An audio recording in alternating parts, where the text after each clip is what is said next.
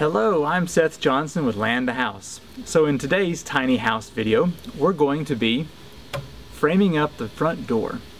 So this is a 32-inch opening, which is smaller than most front door openings, and I found that out a little bit too late. But it is possible to get a 28-inch door, and that's what we're going to do. So after the door is framed, I also want to put a window above the door to allow ventilation upstairs. So let's get started building this frame. So the door that we'll be using is 28 inches by 80 inches.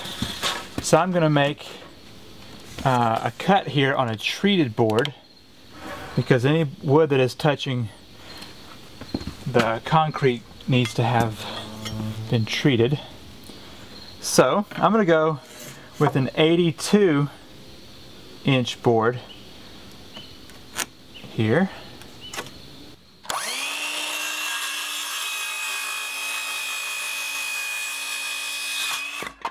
Now for the header, I'm going to cut two boards at 29 3/4 inches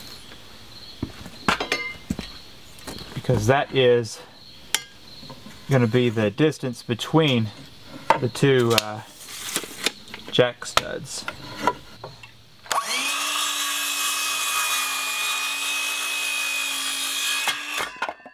So now I'm going to do something that's probably frowned upon, and that is only use two 2x4s as my header, because when two are together you're about a ½ inch short of the width of a board.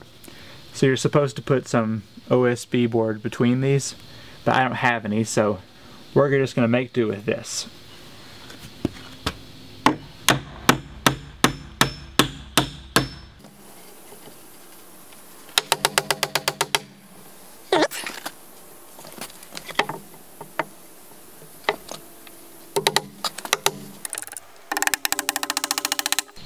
Not sure how well this step is going to turn out, but we're supposed to something called toenail into the header up here, and it's kind of like this.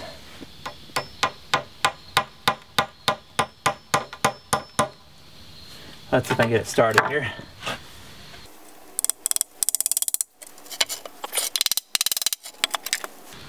I think I'm going to push this whole thing against this. Maybe.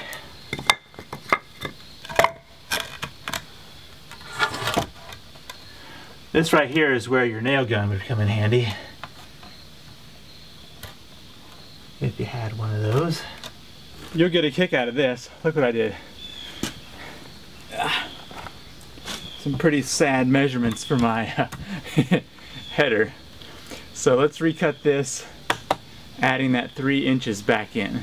So the new and improved measurements are 32 3/4 inch.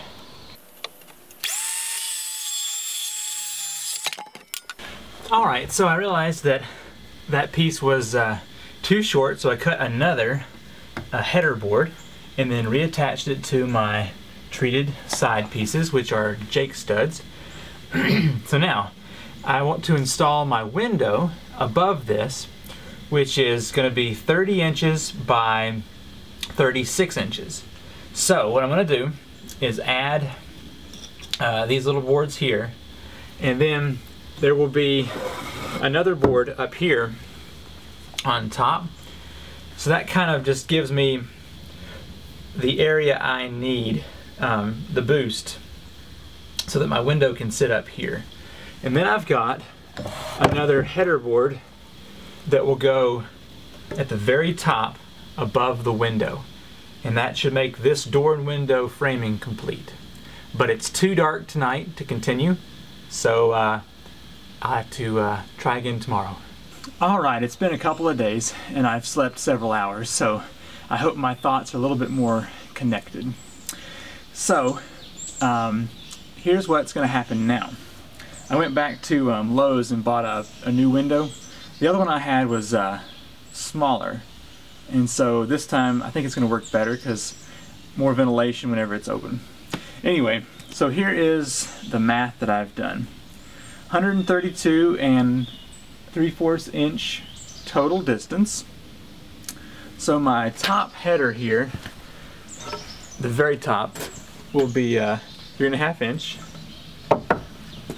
So then a 38 inch rough opening for the window. Then I'm going to put just a board down for the bottom of the window. And then on top of that, or under that, will be cripple studs, and they need to be 4 inches. Then have the second header, which is on top of the door, and then our 85 and 3/4 inch, the 82 inch door opening itself. So what we need to do now is get our cripple studs cut, and then the window itself is 24 inch opening, so need to put our Jake studs, on the sides. Maybe they're jack studs. Let's go with jack studs. So here's what I was thinking. Put these cripple studs in here, and then one of these boards on top of that, and that should give us the height we need to put the window on here. I've found that with traditional hammer and nail, it's not exactly easy to get boards like this in. So I'm kind of just trying to start a little bit here.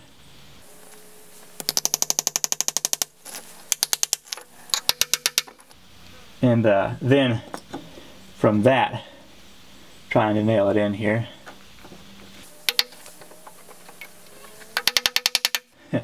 Not very easy. Okay, I got all those cripple studs in, and then the bottom plate for the window. So next, I'm going to have to cut the 38 inch, I guess jack studs for the edge of the window here. Okay, here is what I'm up to. I've got these boards here, which are 38 inch, and then I've got my header up here. It will go here. So basically this makes our window opening of 38 inches. And so then we'll need to put in our jack studs. I've gotten that wrong every time. In here, because we got roughly 29.5, and it's got to be down to a 24 inch opening. So we'll put boards in here to bring that down. Sorry about the poor lighting. So I just cut 2 more 38 inch boards, and I've got them 2.5 inches away from the side, which gives me a distance of 24 inches because the rough opening for this window is 24. So I'm going to try and hammer these into the right spot, and we'll get this wall up. This is kind of cool.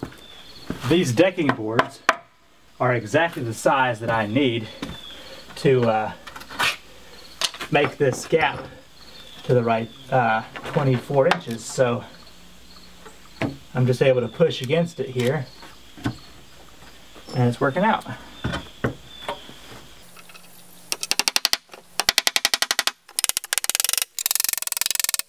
Something like that. Well, that took forever, but it's finally done. Got the header board, the studs that make up the 24 by 38 opening for the window. Have a couple of cripple studs in there with another header for the door, and then the jack studs for the door. So, time to get this thing set up. Not exactly sure how nice this is going to work, but we'll try.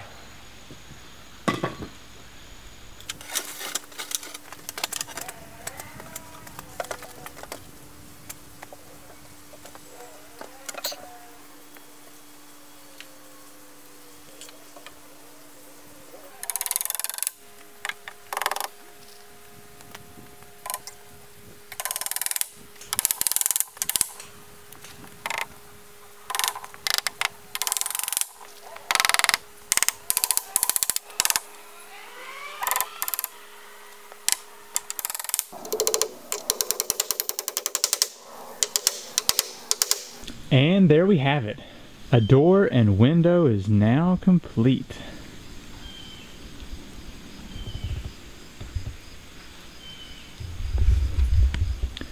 So basically the whole front wall is now done. Well, this is exciting.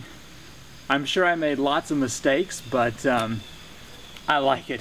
Now, one thing I have noticed is that the top of the door is the 30 inches like we wanted it to be, but the bottom is not. So I may have to do some unique door shaping. Kind of sad, but I think that had to do with the blocks that were laid. Anyway, thanks for watching this tiny house video. In the next one, we're going to be getting one of these side walls on with the window as well, so look forward to that. Thanks for watching. I'm Seth Johnson with Land 2 House, and I will see you next time. Bye.